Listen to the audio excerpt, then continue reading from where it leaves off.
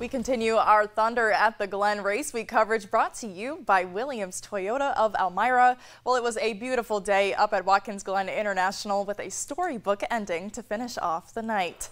Today was the Xfinity Series Mission 200 at the Glen, which consists of 82 laps or 200.9 miles full of competition.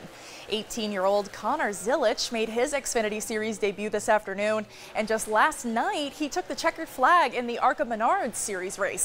But he still must have been hungry. The Charlotte, North Carolina native dominated the entirety of Stage 1. You can see just how far out in front he is at the beginning. He led every single lap of Stage 1 today. Most of the race was clean, but near the last few miles is where things got a little dicey. With 35 laps to go, Zilisch and a couple more drivers were penalized after mistakenly taking a shortcut on the course during a caution.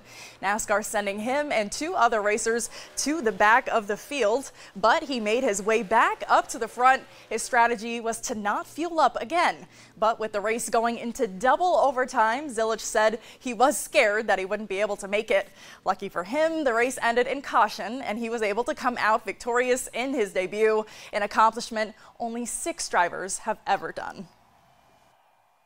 I mean, just the hard work that I've put in, it feels so good for hard work to pay off. And, racing is not always, easy, and you're not always going to win. So you got to enjoy these wins when you can. And this one means a lot to me. So I'm just glad that I was able to get this opportunity to come out here and show my talent on a road course. And, this one's going to be special to me for a long time. With any amount of hard work and anything, if you prepare enough for something, anything can happen. And, that's truly what led me to be in this position. And, I'll continue to do that next year when I'm racing full time. And, I'm looking forward to the future.